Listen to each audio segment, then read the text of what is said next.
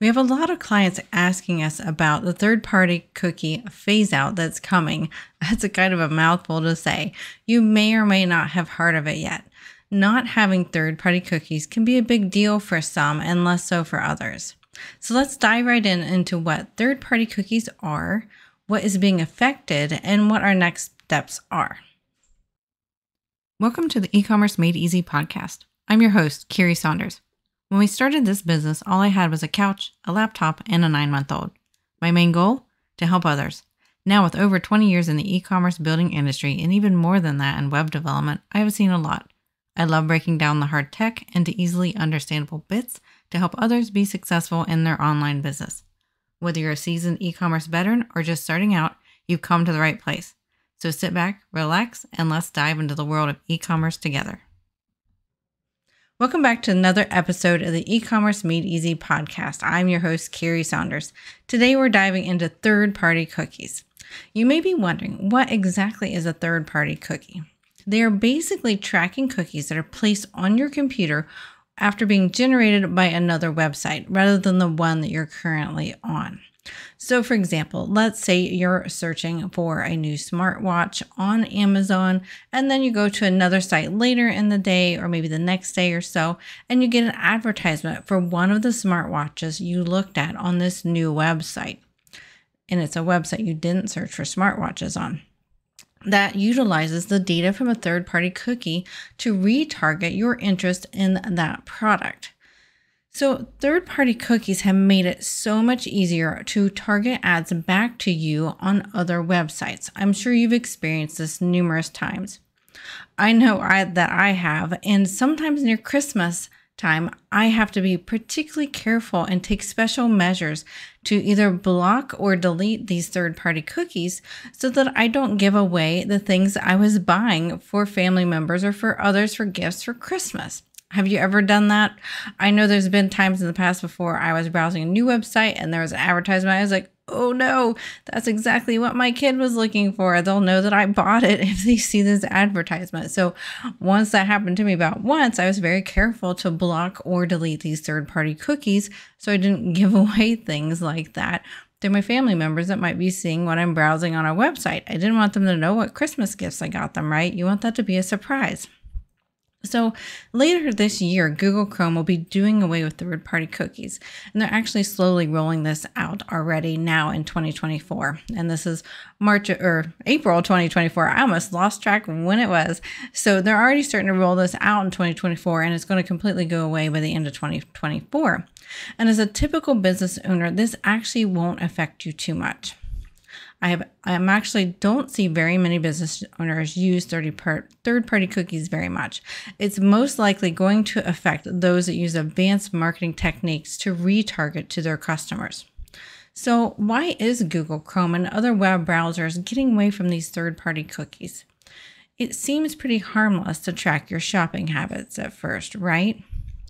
Well, in the worst case scenario, though, third-party cookies are used to track users across the internet and across the web, building up time after time, and as time goes by, detailed profile of users that can not only include their shopping interests, which could seem pretty innocuous and okay to have, but for example, they can also include personal information such as gender, sexuality, religion, political affiliation, etc. Much of this information is information that we don't really want to be spread across the World Wide Web and be available to any website that we browse upon. We may not want people to know these things, right? I know that I don't feel like that's absolutely necessary for other websites to know that I'm a female and approximately my age and where I'm located and then things like that. It's kind of a privacy issue, right? So the move forward to cracking down on third-party cookies in the long run is better for us, for all of us, really. A lot of business owners are wondering, though, is this going to affect Google Analytics? And the good news is it does not.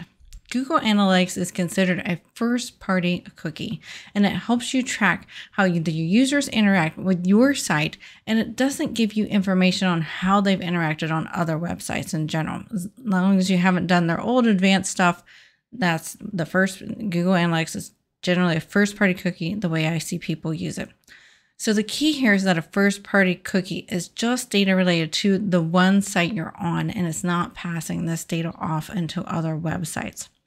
So first-party cookies are also handy because they can keep your shopping cart stored in your browser. I'm sure you've started a shopping cart, an order, and gone to another website, you got distracted, or a kid was screaming, or somebody rang the doorbell, and you left your computer, forgot about it for hours, and came back, and your shopping cart was still there. That's the use of a third-party cookie, a first-party cookie. So that is a first-party cookie, keeping that information about your activity on that website, which can be very handy, obviously, because they didn't lose the things in your shopping cart. They can also store things like login information and other key components that make your user experience better when shopping online on that website.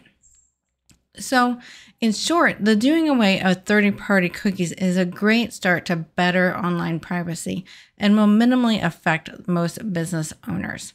So you can rest easier knowing that your online marketing efforts will likely not need to be changed outside of normal regulations to get consent for cookies, depending upon the country your website services. So I do have to do a little bit of note here that I am not an attorney, and therefore anything that you've heard on this podcast episode or any of our episodes really is not given as legal advice when it comes to privacy laws or anything else like that.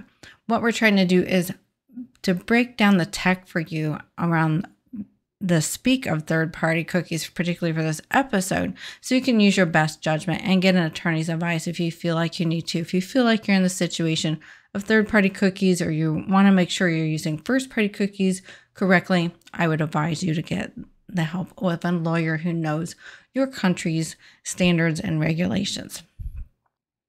All right, so that's it for this week's episode of the eCommerce Made Easy podcast. If you're watching on our YouTube channel or listening on your favorite podcast app, be sure to hit that subscribe button so you don't miss out on any future upcoming episodes.